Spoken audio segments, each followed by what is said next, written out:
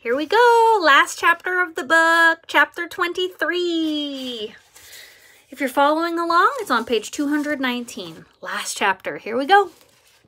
23.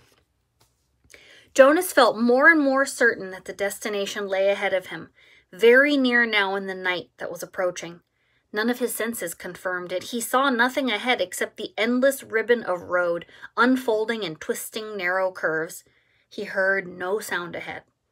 Yet he felt it, felt that elsewhere was not far away, but he had little hope left that he would be able to reach it. His hope diminished further when the sharp, cold air began to blur and thicken with swirling white. Gabriel, wrapped in his inadequate blanket, was hunched, shivering, and silent in his little seat. Jonas stopped the bike wearily, lifted the child down, and realized with heartbreak how cold and weak Gabe had become. Standing in the freezing mound that was thickening around his numb feet, Jonas opened his own tunic, held Gabriel to his bare chest, and tied the torn and dirty blanket around them both. Gabriel moved feebly against him and whimpered briefly into the silence that surrounded them. Dimly, from a nearly forgotten perception as blurred as the substance itself, Jonas recalled what the whiteness was. "It's called snow, Gabe," Jonas whispered. "Snowflakes. They fall down from the sky, and they're very beautiful." There was no response from the child, who had once been so curious and alert.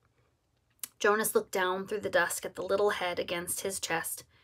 Gabriel's curly hair was matted and filthy, and there were tear stains outlined in dirt on his pale cheeks. His eyes were closed. As Jonas watched, a snowflake drifted down and was caught briefly for a moment's sparkle in the tiny, fluttering eyelashes. Wearily, he remounted the bicycle. A steep hill loomed ahead. In the best of conditions, the hill would have been a difficult, demanding ride, but now the rapidly deepening snow obscured the narrow road and made the ride impossible. His front wheel moved forward imperceptibly as he pushed on the pedals with his numb, exhausted legs, but the bicycle stopped. It would not move. He got off and let it drop sideways into the snow. For a moment, he thought how easy it would be to drop beside it himself, to let himself and Gabriel slide into the softness of snow, the darkness of night, the warm comfort of sleep. But he had come this far. He must try to go on. The memories had fallen behind him now, escaping from his protection to return to the people of the community. Were there any left at all? Could he hold on to a last bit of warmth? Did he still have the strength to give? Could Gabriel still receive? He pressed his hands into Gabriel's back and tried to remember sunshine. For a moment it seemed that nothing came to him, that his power was completely gone. Then it flickered suddenly, and he felt tiny tongues of heat begin to creep across and into his frozen feet and legs. He felt his face begin to glow, and the tense, cold skin of his arms and hands relax. For a fleeting second he felt that he wanted to keep it for himself, to let himself bathe in sunlight, unburdened by anything or anyone else. But the moment passed and was followed by an urge, a need, a passionate yearning to share the warmth with the one person left for him to love. Aching from the effort, he forced the memory of warmth into the thin, shivering body in his arms. Gabriel stirred. For a moment they were both bathed in warmth and renewed strength as they stood hugging each other in the blinding snow. Jonas began to walk up the hill. The memory was agonizingly brief.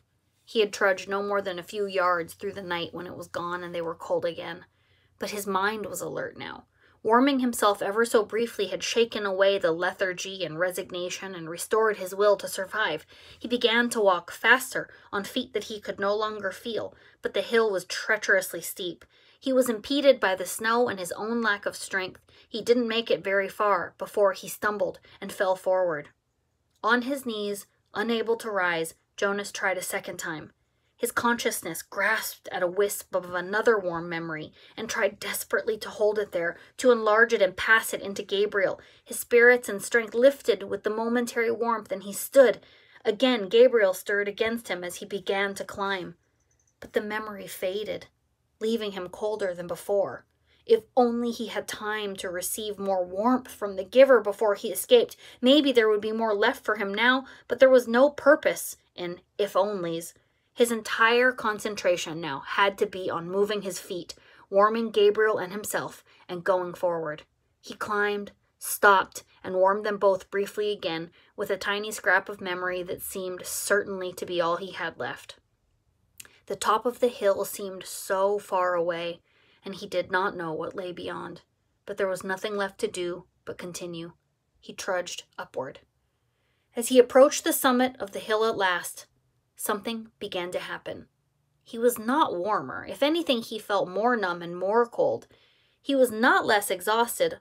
On the contrary, his steps were laden, and he could barely move his freezing, tired legs. But he began, suddenly, to feel happy. He began to recall happy times. He remembered his parents and his sister. He remembered his friends, Asher and Fiona. He remembered the giver. Memories of joy flooded through him suddenly. He reached the place where the hill crested, and he could feel the ground under his snow-covered feet become level. It would not be uphill anymore. "We're almost there, Gabriel," he whispered, feeling quite certain without knowing why. "I remember this place, Gabe." And it was true. But it was not a grasping of a thin, burdensome recollection. This was different. This was something that he could keep. It was a memory of his own. He hugged Gabriel and rubbed him briskly, warming him to keep him alive. The wind was bitterly cold. The snow swirled, blurring his vision. But somewhere ahead, through the blinding storm, he knew there was warmth and light. Using his final strength and a special knowledge that was deep inside him, Jonas found the sled that was waiting for them at the top of the hill. Numbly, his hands fumbled for the rope. He settled himself on the sled and hugged Gabe close. The hill was steep, but the snow was powdery and soft, and he knew that this time there would be no ice, no fall, no pain. Inside his freezing body, his heart surged with hope. They started down. Jonas felt himself losing consciousness, and with his whole being willed himself to stay upright atop the sled, clutching Gabriel, keeping him safe. The runners sliced through the snow, and the wind whipped at his face as they sped in a straight line through an incision that seemed to lead to the final destination, the place that he had always felt was waiting, the elsewhere that held their future and their past. He forced his eyes open as they went downward sliding, and all at once, he could see lights, and he recognized them now. He knew they were shining through the windows of rooms, that they were the red, blue, and yellow lights that twinkled from trees and places where families created and kept memories, where they celebrated love. Downward, faster and faster. Suddenly he was aware with certainty and joy that below, ahead, they were waiting for him, and that they were waiting too for the baby. For the first time, he heard something that he knew to be music. He heard people singing. Behind him, across vast distances of space and time, from the place he had left, he thought he heard music too. But perhaps it was only an echo.